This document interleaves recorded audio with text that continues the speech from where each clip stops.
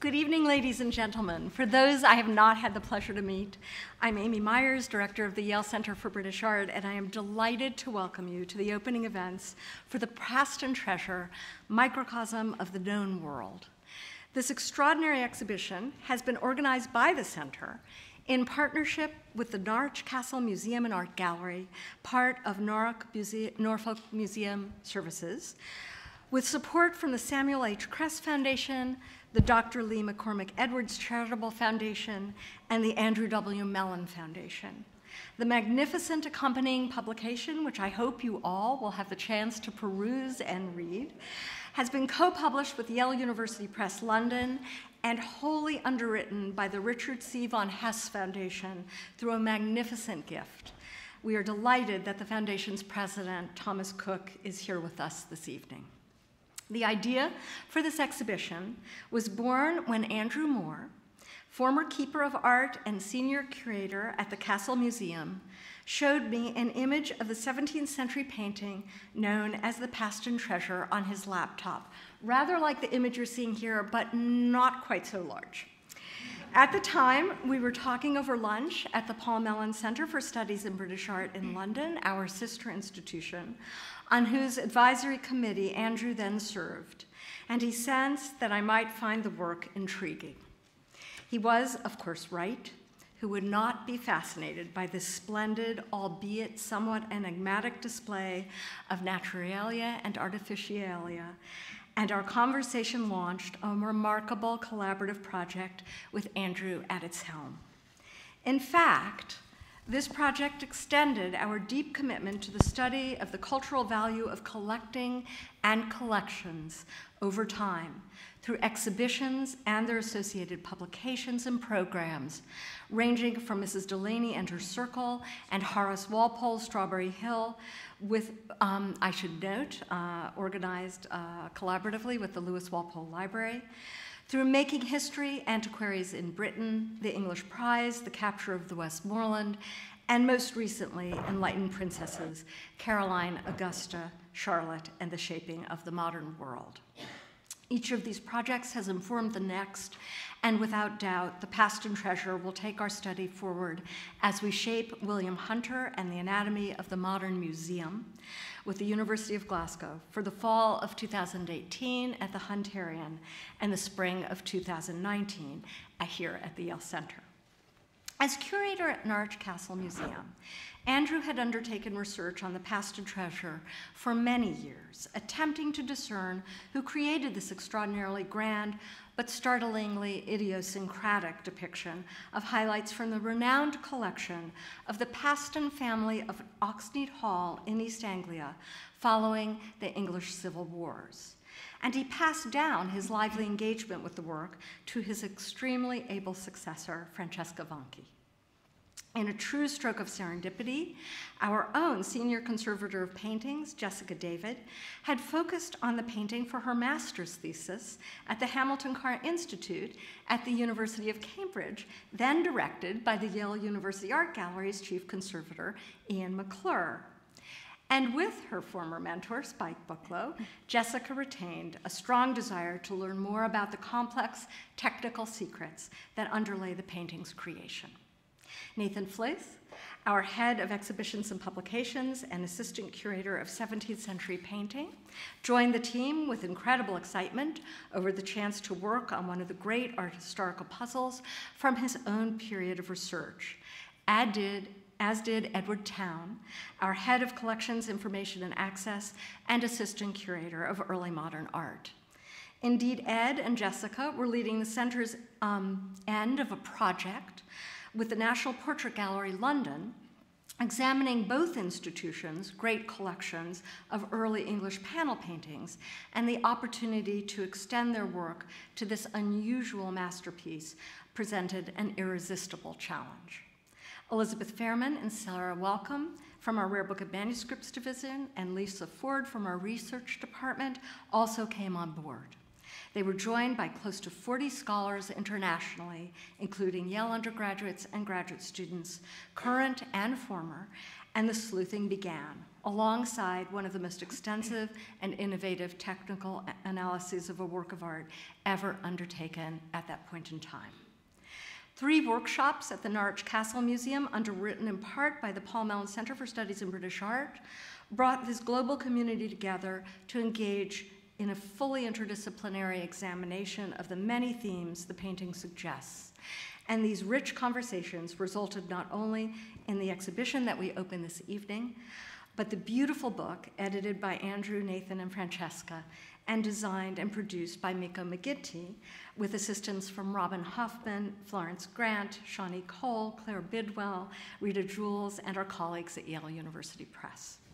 The exhibition, about which you will hear more over the course of this evening's program, includes approximately 140 splendid objects, not only from Yale collections, including the Art Gallery, Peabody, Beinecke, and of course the Yale Center, but also from close to 50 private and institutional collections across Britain, the continent, and the United States.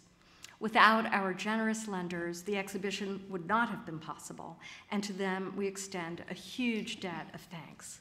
We are delighted that many, including Sir Henry and Lady Mary Paston Bedingfield, are here with us this evening, as are the current owners of Oxnead Hall, David and Beverly Aspinall. We bid them all the very warmest welcome. We owe thanks to every department at the center for enabling this rich and important project to come to fruition, but none have been more dedicated than our teams in exhibitions and publications, advancement and marketing, conservation, registration, and installation. Indeed, we offer our sincere gratitude to Stephen Saidis and Lynn Bell Rose for the exhibition's glorious design. And I must call your attention to Greg Shea's artistry in the exquisite mounts that hold forth so many treasures throughout the galleries. Without Greg's work, the liveliness and sense of recreation of this amazing history of collecting would not really have come to life. A film explaining the technical analysis of the painting has been produced by Culture Shock Media London and has been narrated by Stephen Fry to music composed by Yale senior Griffin Brown, who also is with us this evening. The film can be seen in the exhibition as well as online, where the trailer has already received more than 60,000 views, and you will have the treat of seeing it here in the lecture hall tonight as it ends our program. There are so many others to whom we owe thanks for the successful execution of this important project, but in deference to time, I now welcome to the podium my esteemed colleague, Nathan Fleece, organizing curator of the Paston Treasure here at the center, who will open this evening's proceedings. Nathan.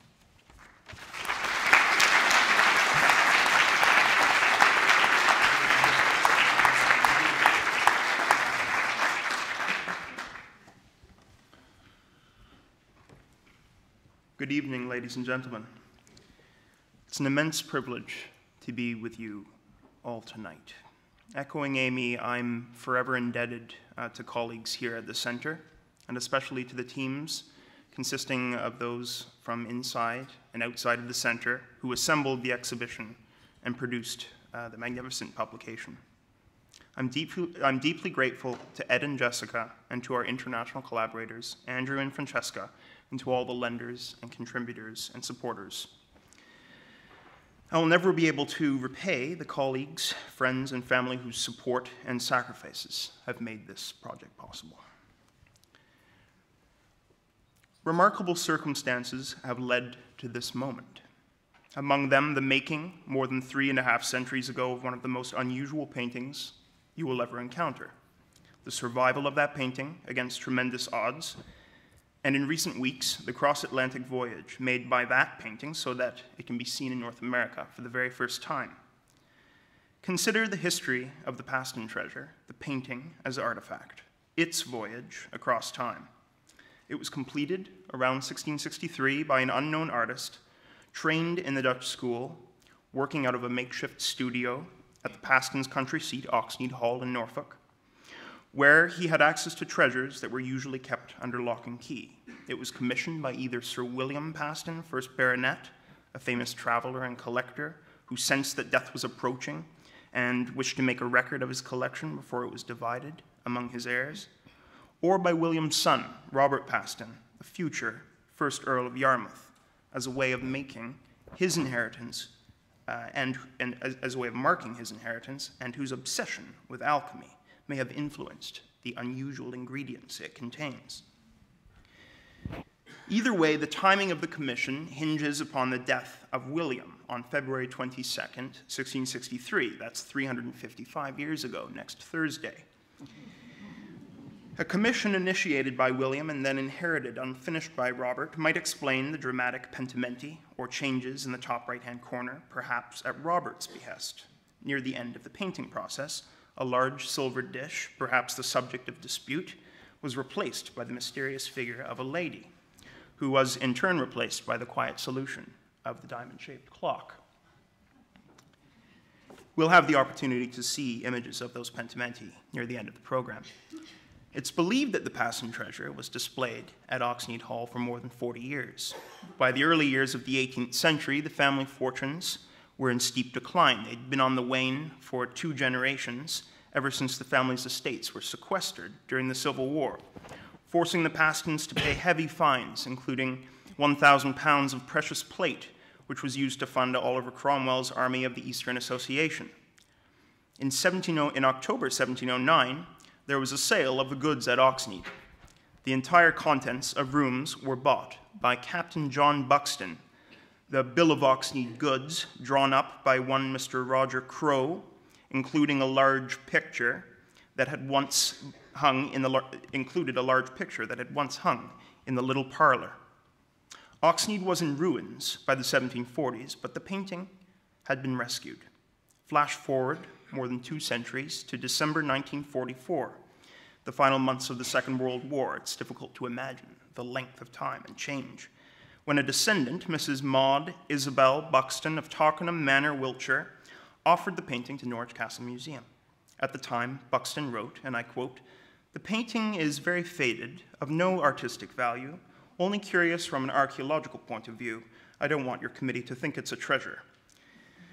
The curatorial committee would wait out the rest of the war before taking possession, as Norwich had been under threat of bombing. The Paston Treasure was moved to Norwich by mid-September 1947.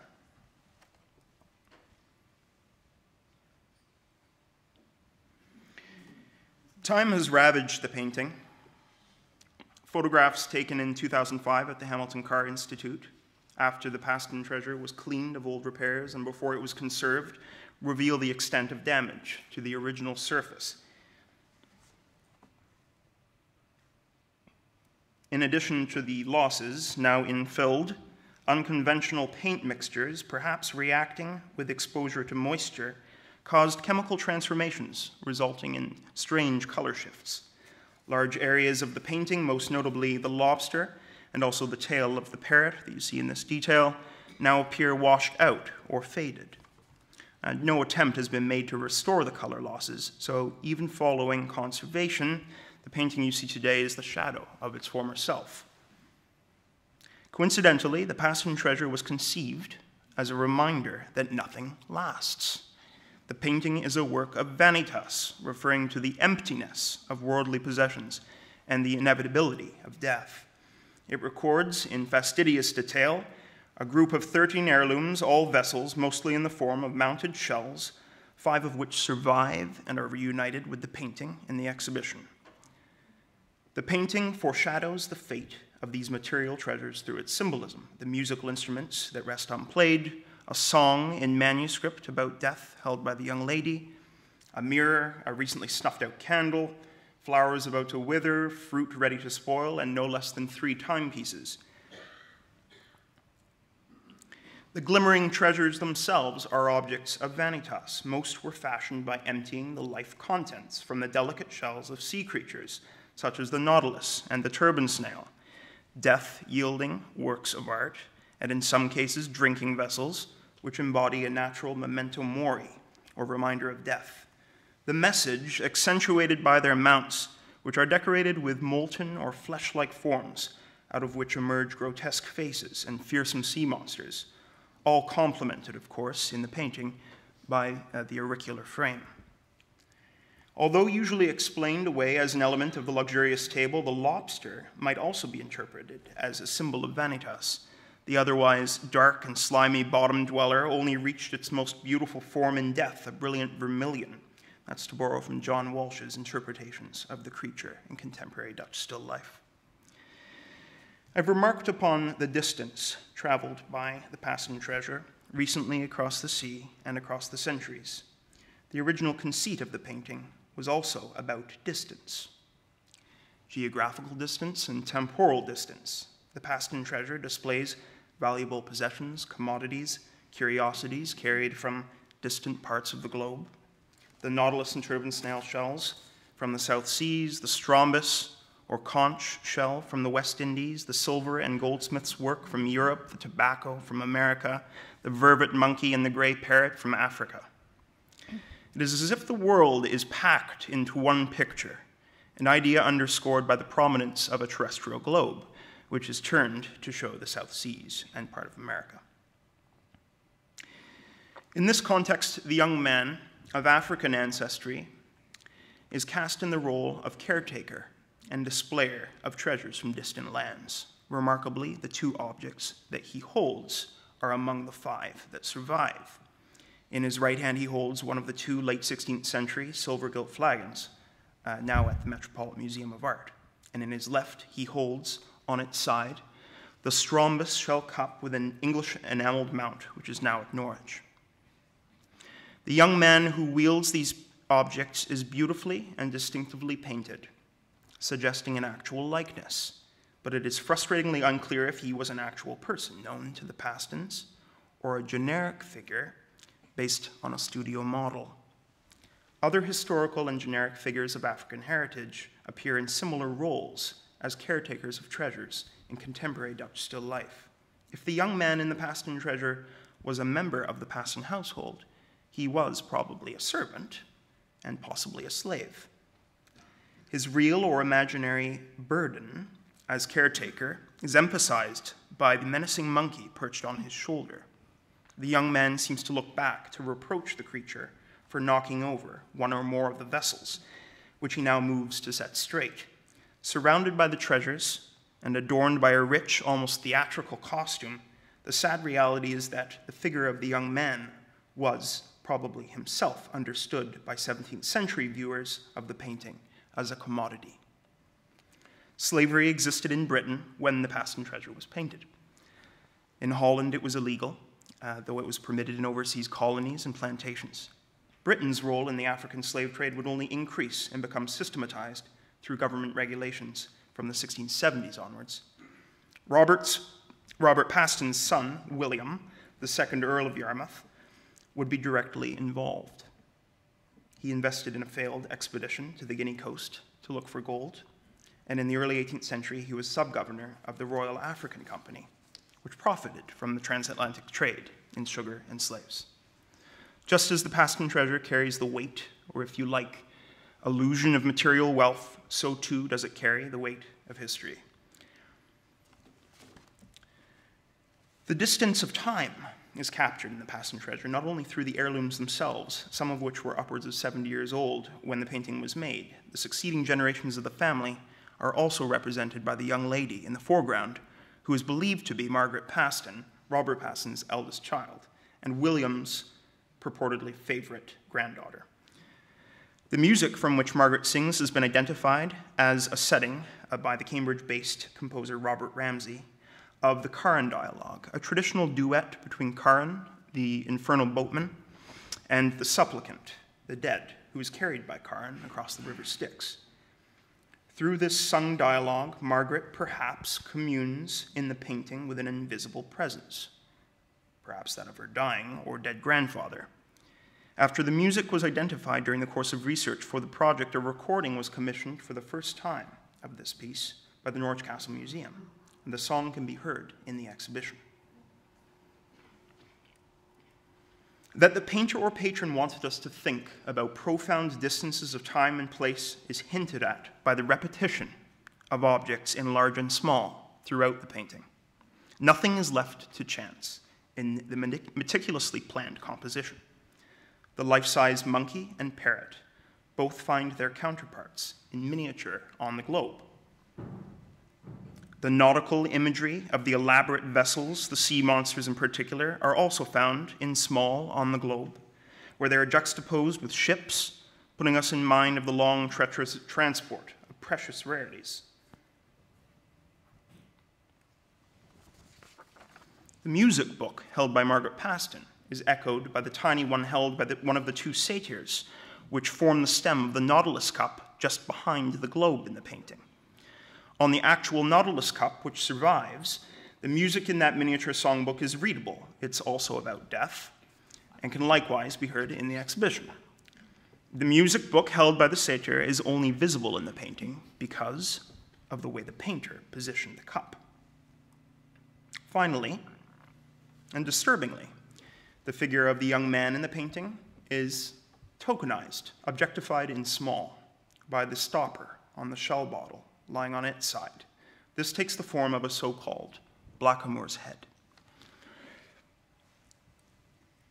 This microcosm of the known world, the world as the Pastons and the Paston painters saw it, fills a fictitious space, the construction of which borrows its stock motifs of column, drape, and larder-like table from the repertoire of still life. The artifice or illusion of that space, filled with a mixture of real and imagined objects, all suspended in time, seems to make anything in that liminal realm possible. In the interstices of that tight ensemble, we might begin to imagine countless treasures, an infinity of distances, and a legacy that will continue forever. Despite Vanitas, from our present vantage point, it is at first difficult to open up the world in this complex, strange, opaque, perhaps even oppressive composition. But delving beneath the painting's surface with technical analysis and reconstruction, and recovering some semblance of the original splendor of the collection by displaying some of the original objects it contains, the Paston Treasure is brought to life. We come to see and understand the place the Pastons occupied in a wide and rapidly changing world, and perhaps we come to see ourselves, our own histories, our desires and fears reflected.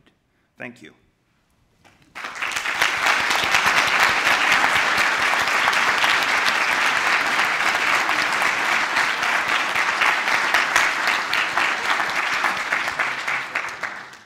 I now invite my distinguished colleague, Edward Town, to moderate a panel, a discussion consisting of the rest of the wonderful curatorial team.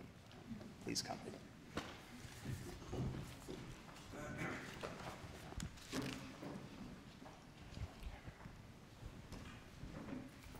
Good evening, everyone.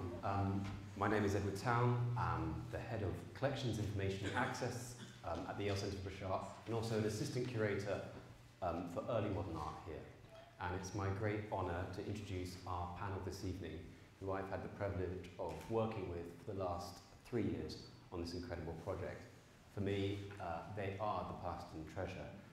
They have travelled tremendous distances and are each vessels absolutely overfilling with knowledge. Because there is so much to say about this picture, we're going to refrain from having questions at the end of this session. The format of what precedes is that I will ask each of our panelists a question. They will respond, after which we're going to launch into the film. And then I'm going to invite you all to come upstairs onto the second floor into our library court, enjoy a drink, and most importantly, come up to the third floor and see this wonderful exhibition. But it's my pleasure to introduce first Andrew Moore, the former Keeper of Art and Senior Curator at the Norwich Castle Museum and Art Gallery. And we have Andrew to thank for bringing this fabulous project to us at Yale. I also would like to introduce Francesca Vanka, who is the Keeper of Art and Curator of Decorative Art at Norwich Castle Museum and Art Gallery. And finally, my dear colleague Jessica David, who is the Senior Conservator of Paintings at the Yale Centre for British Art. But my first question is going to go to Andrew, and this takes the form of a question which is, what was your first encounter with this painting, Andrew, and how's your understanding of it changed over the years? Where do I begin? That is such a leading question, but it's very pertinent. It's almost followed me shadowed me throughout my career at Norwich, at least. I first saw this painting in the 1980s when I'd been at my post for about a year, and this painting, this crate, arrived back from Europe. The exhibition, it had been on show in an exhibition of still life painting, traveling in Europe, where the museum hoped that it would come to the attention of still life experts and that we might get some answers as to the extraordinary nature of this picture, and indeed and who the painter could be. So it was a real surprise to me when it was uncrated. I saw how large it was. It was an immediate problem for me because I couldn't really work out whether this painting should be in the English Paintings Gallery or the Dutch and Flemish Gallery. It's an Anglo-Dutch mix of genre as well. It's both a vanitas painting but also a memento mori painting. And it had something deeply personal to the patron hidden within it as far as one could judge.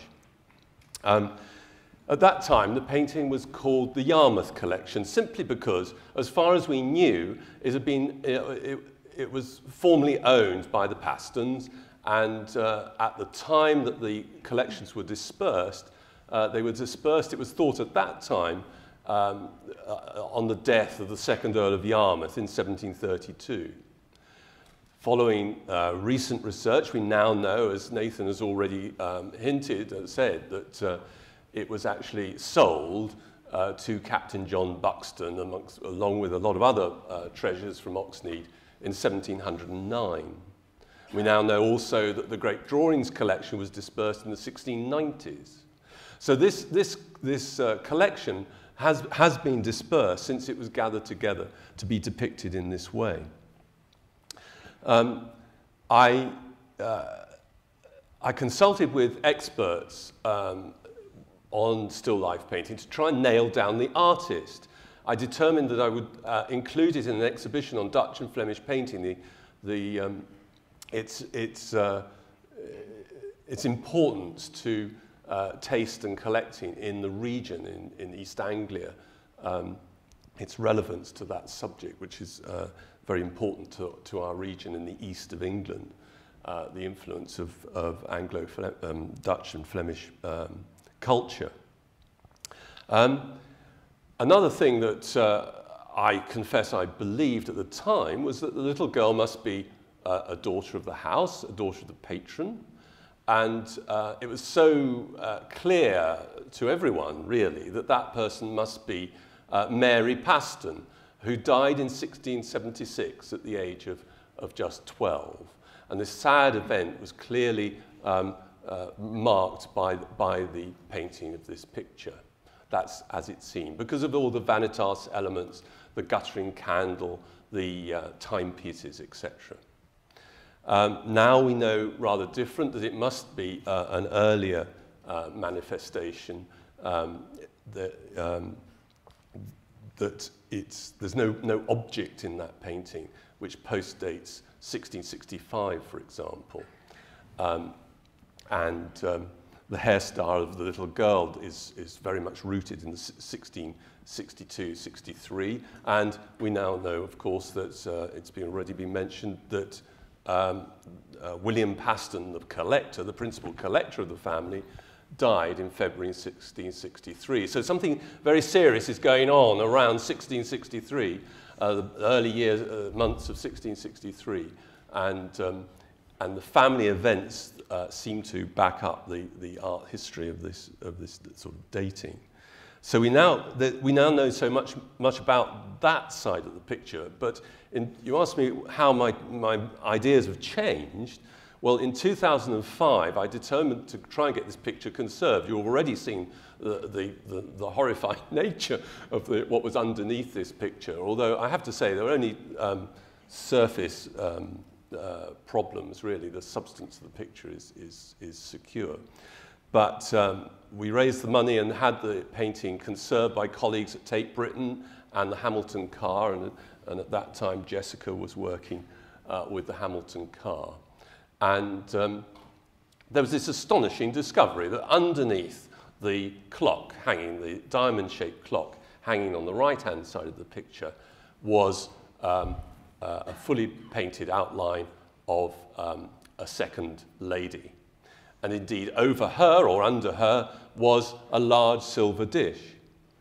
And these are pentimenti. These are more than pentimenti. They are clearly significant changes of mind, either by the patron or the artist. These discoveries are just a few of those that intrigued and drove me really to approach Amy, as she's already outlined, to propose the idea of a joint project to try to tease out so much more. So I just want to leave you with the idea of the three aspects of the picture that we hope to unpack through the exhibition, which you'll see tonight. We know so much more about the painting. We know that we've got for you to see 5 objects from the painting, that there are depicted in this painting 13 wonderful treasures, rarities, but so many of them are missing, but we have got 5 of them. We've always known of 4, and we've recently confirmed the 5th, and that has been thrilling. We've also identified the music, as Nathan mentioned. This has been another thrill, the whole oral sensibility behind this picture, never mind the visual sense of it. So we are proud to name this artist, who we don't know, as the master of the Paston Treasure. The collection, we know so much more about the collection as well, because it's not just 13 objects from the cabinet. We have discovered a total of 11 inventories of the Paston collections, including the jewellery. And from these inventories, we can read that the closet, the best closet at Oxnead, was filled with with hundreds of rarities, not just naturalia, but naturalia and artificialia. This wonderful combination that was so exotic and intriguing for the 17th century collector. Highly unusual in an English collection. Not even the Royal Collection features this kind of material in such large measure. So we've learnt more about the painting, we've learnt more about the collection, and finally, we've learnt more about Oxnead Hall. And Ed here has led much of the new thinking around Oxnead. We knew that there were new buildings at the time being built at Oxnead in the 1630s by Nicholas Stone at the time of William Paston's travels abroad as he gathered his, on his last shopping trips. It's become clear that the so-called Friscatine room, which is a strangely named room, which was part of the new buildings at Oxnead, was a kind of a grotto-like building that opened out onto the wonderful lawns of the 17th century Italian gardens. And this is very much a European tradition within the building of Oxnead at this time. It's something new in the 1630s. And also, we now feel that the new buildings, which are mentioned in the inventories, were specifically built, really, for this amazing collection. And so this is all new information which changes our understanding entirely, really, of the nature of what is known as a Kunstkammer collection, or a cabinet of rarities in Europe. But there is not an equal in England at this time, I would submit. Enough of that. So much more. You'll have to go upstairs. Andrew, thank you so much.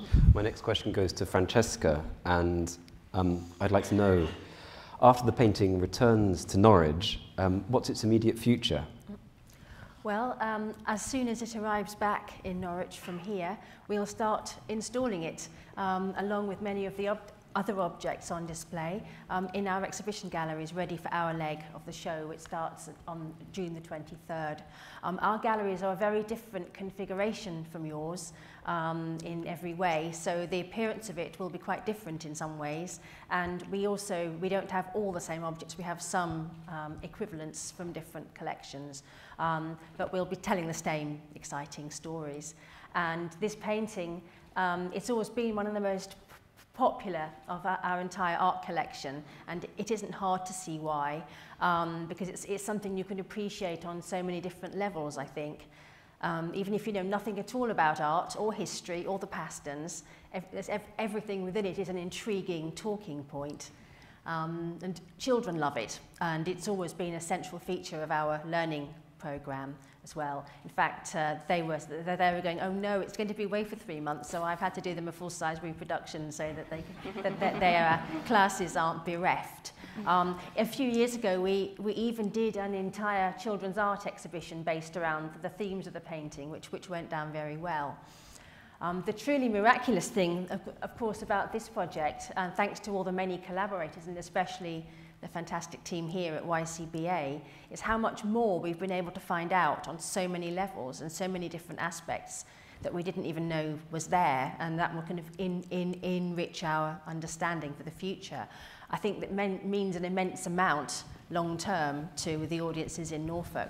I mean, everybody, you know, most people in Norfolk are familiar with the names of the Pastons, and that they may well know the painting from having visited it in the past, and Oxnead Hall is also a source of interest and excitement. But the fact that we've been able to bring so many different themes together and tie up so many loose ends is amazing. This picture has also been more known by what is not known about it, and the fact of its mysteries, and even something as simple but miraculous as being able to put all 5 surviving objects with the picture. I think people will be amazed by that, and they'll finally think, goodness, the Paston Treasure is real. It's amazing.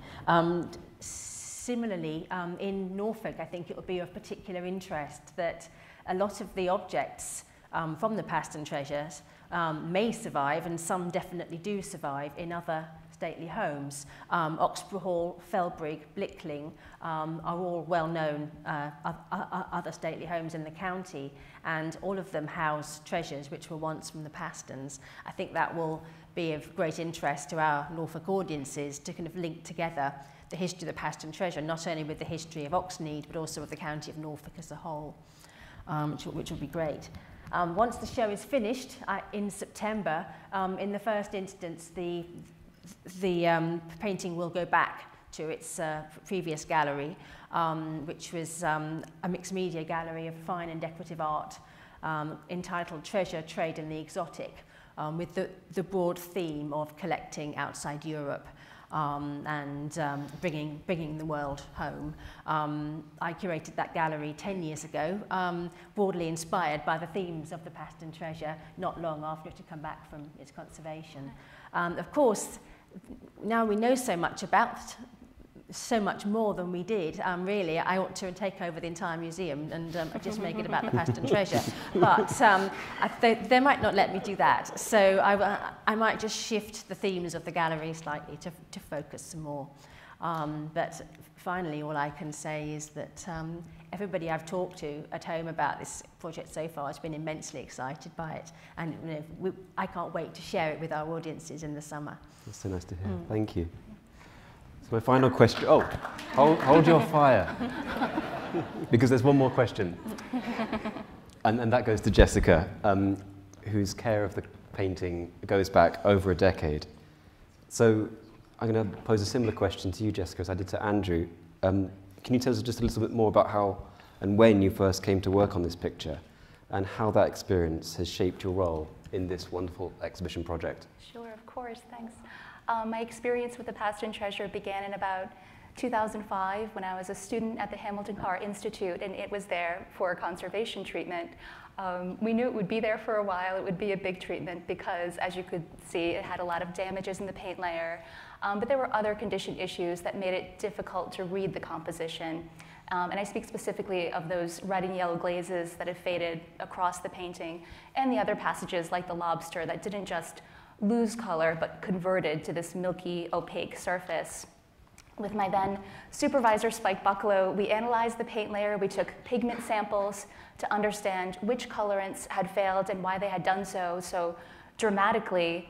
And we knew at that stage of those extreme refigurings at the right of the composition, but we were more focused on the painting's state of preservation, its presentation at that stage, than its artistic evolution.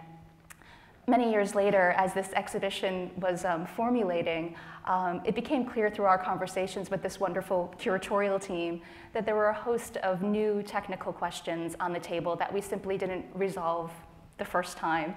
And those were focused on the conditions of the commission, how many artists may have been involved in the painting's making, if there were long pauses in its production, if things got added later, and also if we could identify characteristics in the paint layer that would make it easier to identify a single artist or maybe place it more comfortably within a circle of painters. And we knew that this meant going back to the painting to find new evidence that we hadn't necessarily looked for the first time. This was not without some challenge because Spike and I now live in different countries, and the painting is usually on display in Norwich. So the new research was born out of a hugely generous and collaborative spirit. Francesca and her team had the painting de-installed so that we could have a new, long look at it and introduce technology that didn't exist 10 years before. So we were met in Norwich by a team of scientists from the University of Catania called the Landis Group, and they brought with them a scanning macro X-ray fluorescence instrument to make elemental maps of the painting. And when we did this in the spring of 2016, it was the largest painting to have been scanned using this technology to date. We were thrilled with the results. As we had hoped, we found out new things about the painter's process and about the commission. So, for example, we could see for the first times in these scans that the overpainted plate and the lady were painted using very similar pigment mixtures and application techniques, little brush marks, to the rest of the painting. But the clock and the stag's head that we see today comprise quite different pigments and different application techniques, which suggests by the time that second change was requested, the Paston painter had either abandoned ship or was just not engaged in the same way anymore. We knew it was going to be difficult to present this material in the exhibition in any succinct way. So we had the idea of making a film. And the film is a sort of technical journey through the painting. It highlights its making. It is included in the exhibition upstairs, but I'm delighted that we're going to watch it together right now. Okay, now we can chat.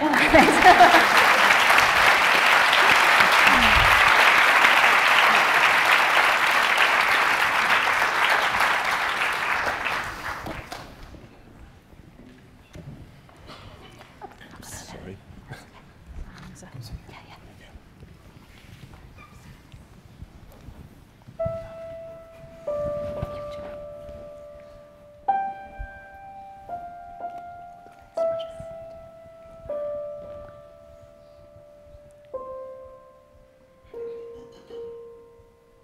The Paston Treasure is a painting like no other. Made in the third quarter of the 17th century by an unknown artist, it belongs to the genre of still life painting. But its unusual appearance invites questions about how it was made. Why, for example, is the face of the girl so pale? Why is the lobster pink and not red? Why does the composition look more like a collage than a painting? Close inspection of the Paston Treasure shows that it was meticulously planned and systematically executed, with each precious object selected for inclusion and carefully studied by the artist. Treasures belonging to the Pastons, a prosperous Norfolk family, were set alongside stock items from the artist's portfolio, such as the fruit, candle, flowers and animals, as evidenced by the parrot, which appears in this other work by the same artist. The choice of symbolic objects in the Paston Treasure places it in the vanitas tradition. The painting is a meditation on the fragility of life and the certainty of death. every aspect of the painting attests to the artist's experience and skill. His process was swift and adroit, beginning with the most important components of the still life, moving outward to the figures and animals, other objects, and finally the table, column, and curtain. But something went wrong. The materials in the painting have not retained their original properties. In part, this can be explained by the natural deterioration of the pigments, such as the bright red vermilion on the parrot's tail and the final red and yellow glazes that hold the composition together. The delicate nature of these pigments has resulted in strange shifts between light and shadow.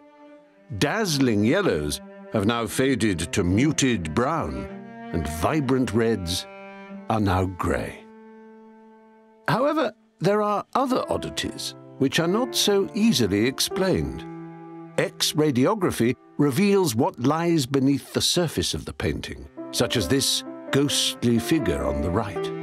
Who is this woman, and why is her face obscured by a large silver dish? Further analysis is needed if we want to understand these complicated changes. Macro X-ray fluorescence scanning shows the chemical elements that make up the Paston Treasure. This helps us to understand the paint mixtures that were used and how the artist applied them. It also uncovers more about those passages that were overpainted or suppressed. In these digital maps derived from the scans, each element is represented by a color. Copper-based pigment azurite is shown here in green, and the vermilion in the parrot's tail is shown in red. A vast array of pigments was identified, many more than a painter at this time would usually have used. We can only speculate why so many changes were made to the composition. Did the silver dish suddenly become an object of dispute, omitted in haste and replaced by a portrait, this in turn deemed unsatisfactory? Did the painter abandon his easel, exasperated by a meddling patron who had foisted his own pigments onto the artist's palette, which, much like Sir Robert Paston's alchemical experiments, were only doomed to fail? These are some of the questions explored in The Paston Treasure, Microcosm of the Known World, an exhibition which examines the history of a family, their house, their collection, and one remarkable painting in which art and science were brought together to spectacular effect.